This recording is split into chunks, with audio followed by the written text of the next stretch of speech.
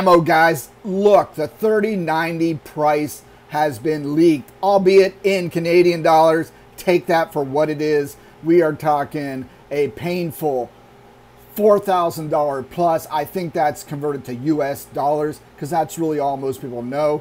The RTX 3090 won't come cheap, which is just par for the course these days in GPU land. Hey, GPU prices are coming down on older cards, and that's the way to go now. If you're mining and stuff or whatever, I'd look at the older cards, the 1660 Supers, 30 series. You're going to get a great deal. Their prices are coming down to MSRP and below, and they are available. So they're saying here 4,600 to 5,200 Canadian. I'm sorry I confused you with that. Let's go to US dollars. 4,100, 3,680 to 4,100 for the RTX 3090. So go out there, spend all your hard-earned money, and go get one. Nah, don't. If you're mining, just get older GPUs. Wait a little bit. Wait a month, and the prices will be down. All right, there you go. Crazy pricing.